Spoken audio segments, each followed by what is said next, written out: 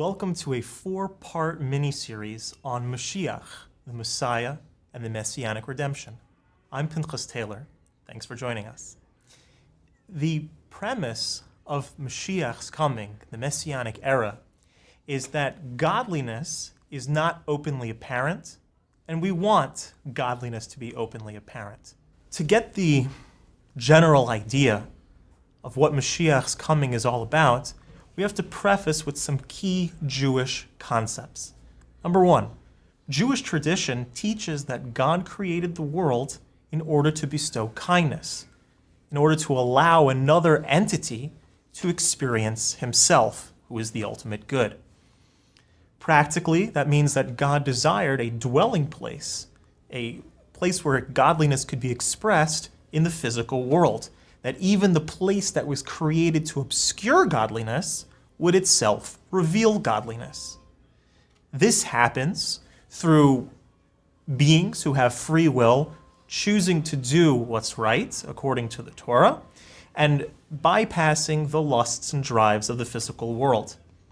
The ultimate goal is when the world itself reflects godliness, where God's will, as it's described in the Torah, is expressed clearly, and that physical existence reveals spirituality as opposed to concealing it.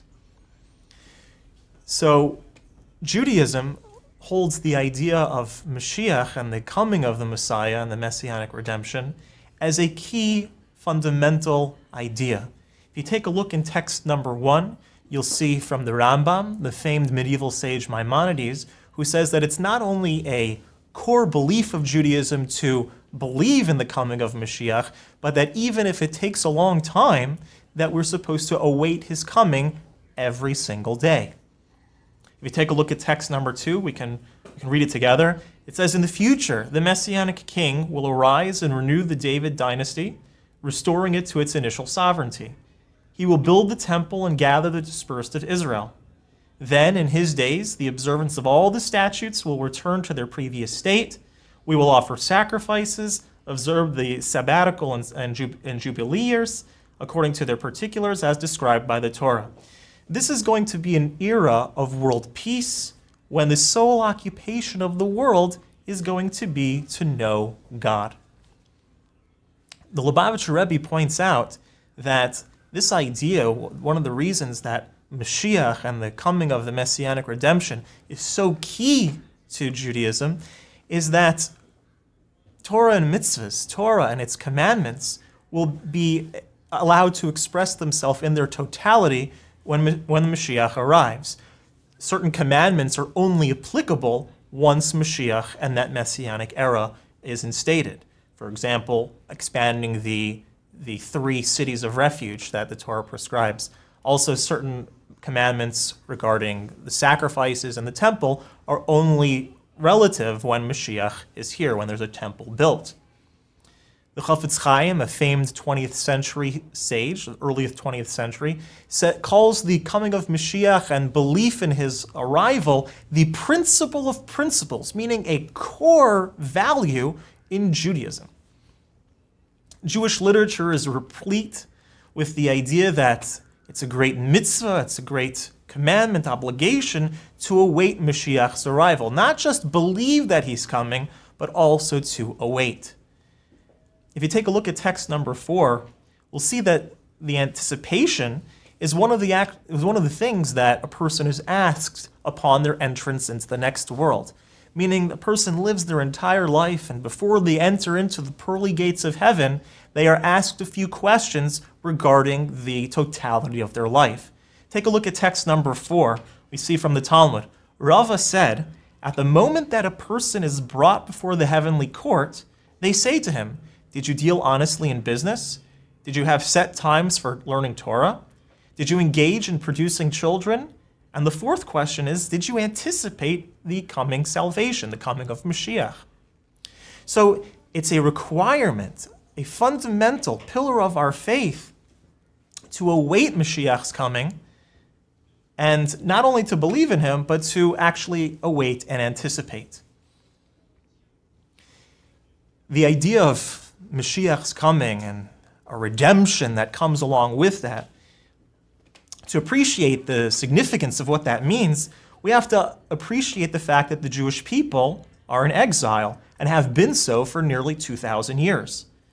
Exile means that the Jewish people are unable to dwell in the land of Israel in a society that's based on the precepts of the Torah, as it once was, and instead are subject to foreign rule from foreign societies and ideologies.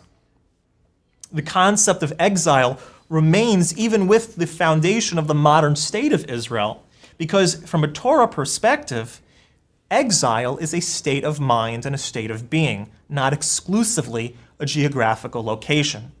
Therefore, exile can occur even when the Jewish people are living in Israel. In fact, that's exactly what happened during the Greek exile, which culminated with the miracles of Hanukkah. The Jews were living in the land of Israel at the time, yet still subject to a Greek exile.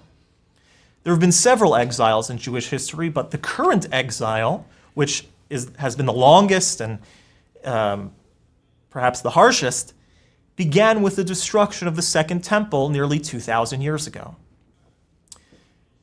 This idea of world peace and just godliness revealing itself, it sounds nice, but many might be quick to think that the world community is really far from the messianic ideal, and it's very difficult to see such a change happen anytime soon. However, situations in the world can change very rapidly, be they personal changes, communal changes, national changes, global changes.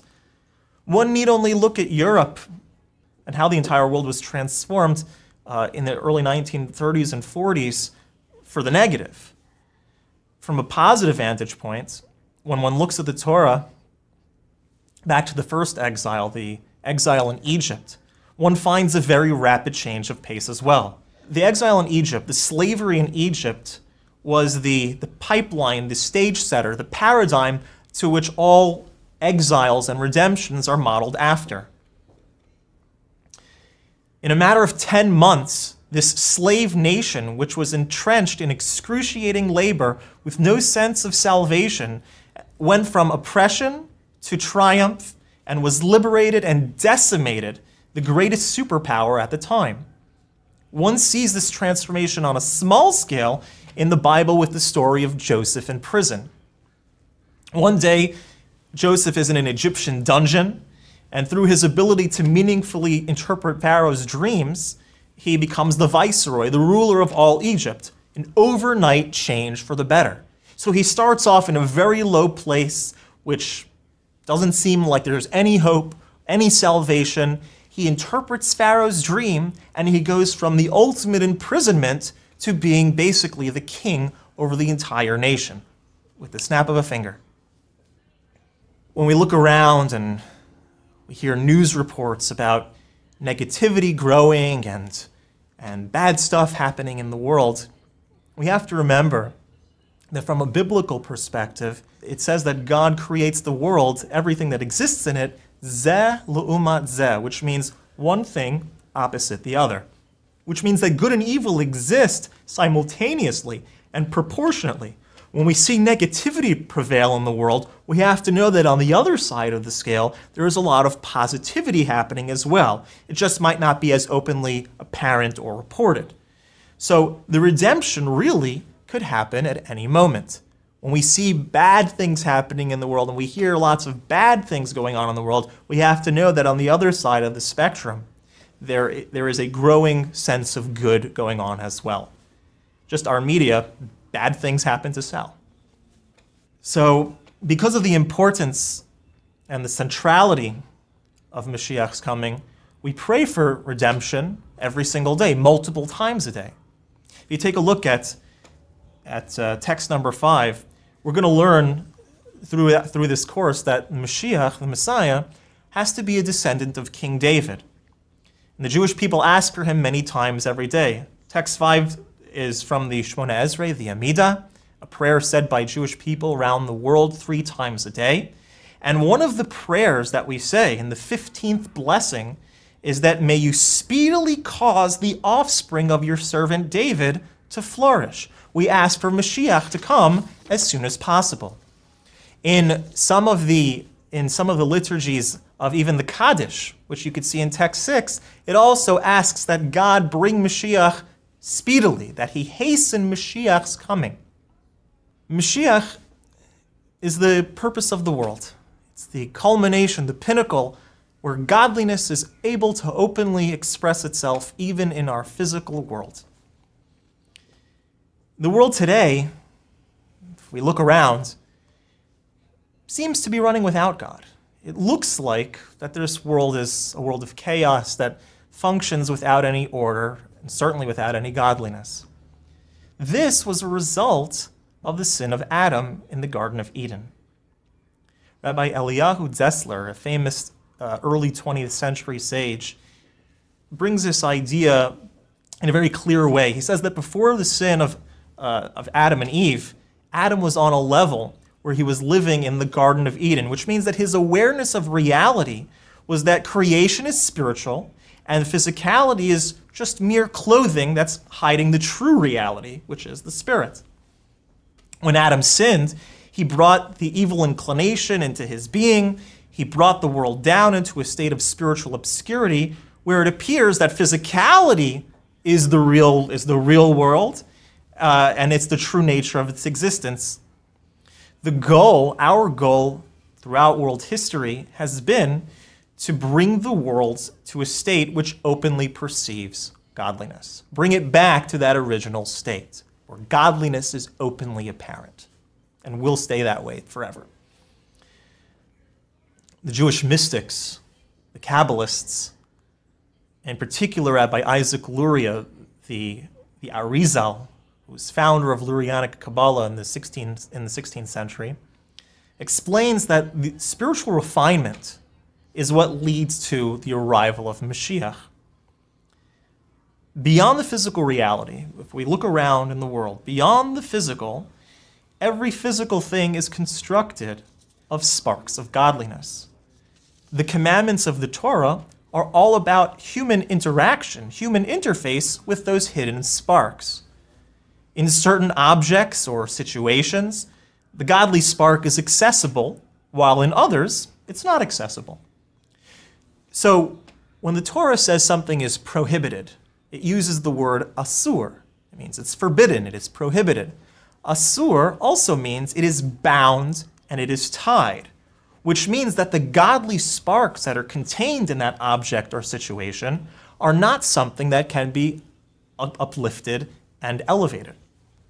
On the other hand, when the Torah says that something is permissible, it says mutar. Mutar means permissible. And the idea is that the spiritual energy that's contained in that object or in that situation can be elevated through the mitzvah. We uplift the sparks, we uplift and we transform that physical entity into a spiritual reality.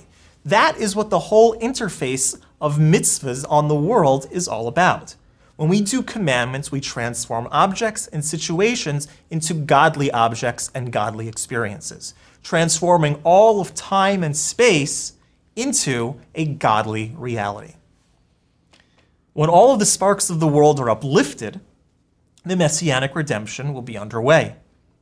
When Moshiach comes, there will be no obstruction of the godly perspective of the world. Currently, there is godliness in existence, yet this element is concealed. It's veiled by our perception of the physical world, by a human being's perception of reality. Currently, mankind views the physical universe as an entity in its own right, rather than a mere expression of the divine plan. The change in perception will be natural when Moshiach comes. A good analogy if you want to really get an idea of what the difference between now and when Moshiach comes will really be all about, imagine a cow who's looking at a work of art, a cow looking at a painting on the wall. So when the cow sees it, he sees colors, he sees images, but when the cow sees the painting is devoid of any value, any depth, or of any meaning. If a professor of art examines that same painting, examines that same masterpiece, it's a world of difference. He's seeing the same object, he's seeing the same colors and strokes, but what he sees is a world of difference from the cow. The colors that the painting depicts something that was going on in the artist. The stroke style that the artist chose to use also shows something that was going on in the artist. So the color scheme, the strokes, whether the painting is abstract or realistic, all show something about the artist. They're all expressing a detail about the artist who made it.